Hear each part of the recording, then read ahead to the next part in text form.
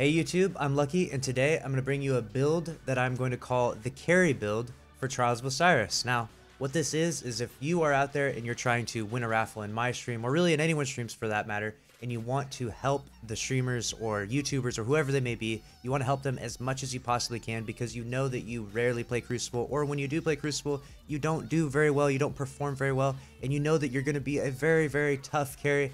Do your best to try to emulate this build, and you will be helping those that are trying to help you as much as possible. Trust me when I say this, as someone who has played thousands of hours of Trials, this is without a doubt the best build that you can create. The first thing I'm going to start off by saying is that there's three classes in the game. Obviously you've got Titan, Hunter, and Warlock. Now Hunter and Warlock do have some really strong builds that you can use for helping your teammates, but overall the best class without a doubt is Titan for the complete support role, that is, for just being completely there to help others and not trying to get a ton of kills, not trying to slay out. You're just there as a support role. You're trying to help your teammates as much as possible. And I'm going to explain why Titan is by far the best. In fact, Hunter and Warlock can't even compare to Titan because it's so much better in the support role, especially when using the bubble subclass. So the first thing that I'm going to cover is that the Titan Wall is without a doubt the best class ability when it comes to the support role within Trials of Osiris, because revives are so incredibly important. If you can get a revive, you can shift the momentum of a game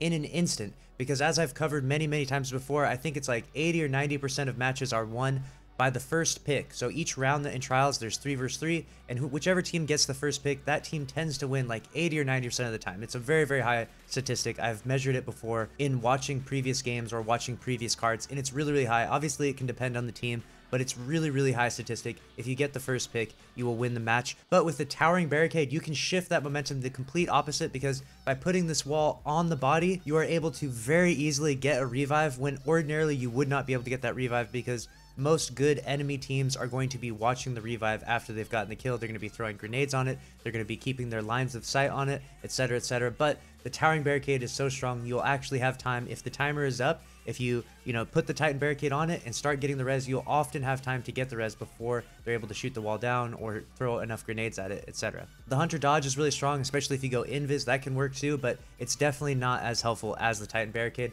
A Healing Rift is always really strong on Warlock, but not as good as the Titan Barricade. Trust me when I say this, the best class ability for being a support class role and trying to get carried in Trials is the Titan Barricade. And then on to the next part, we actually have a Suppressor Grenade. Now this is the strongest support class grenade in the game, because if an enemy gets their super, especially the way people play lately in Trials, they often will 3-peek and run really high intellect, and they're essentially trying to win rounds and win games by just running you over with supers and dropping orbs, and then their teammates pick up the orbs, etc, etc. They go back to 3-peeking and hiding.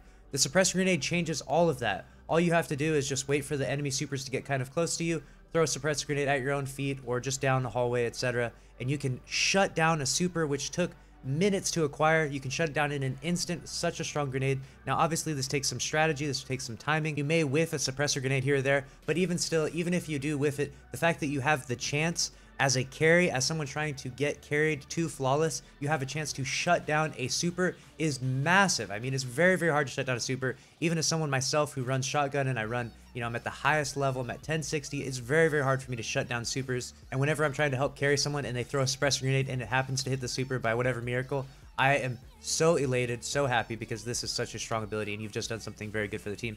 Now the next part is going to be Catapult Lift. This is really good if you're using scroll wheel, if you're on mouse and keyboard. If you're not, then just use strafe lift and just, spam jump as much as you can.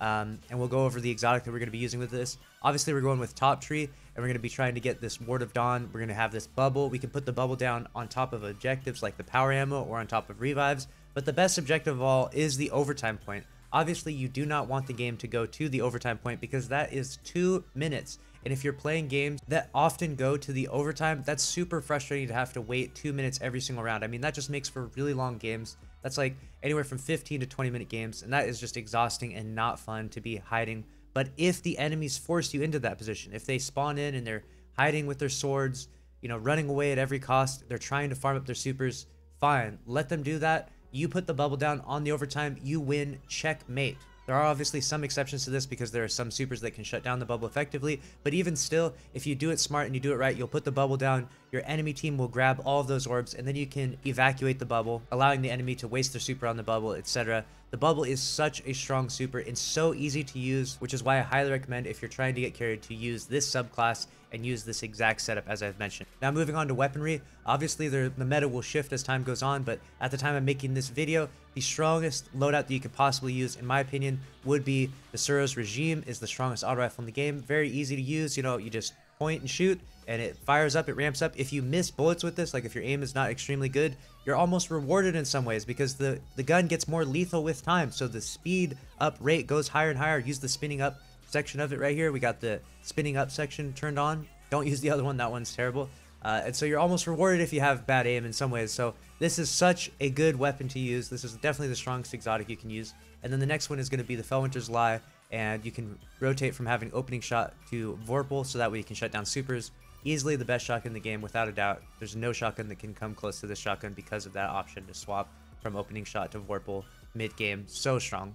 In the power weapon slot, you know, if you're here trying to get carried, I just throw on a sword from PvE. It literally has Taken Spec on it, and I still use this one because I'm not actually going to use the sword. The sword is there. If enemies 3-peek against me, I'm not going to put myself at a disadvantage and not 3-peek against them and just lose. I'm going to have 3-peek so that way I don't get sniped or picked off by them. So just have a sword on just in case. Or if you don't want to provoke the enemies to potentially use a sword, start with a grenade launcher so that way you have some decency. And then if you start seeing all the enemies pull out their swords and sit behind corners with hilts, then yeah, you can swap over the sword yourself. So this would be probably the strongest build in terms of weaponry.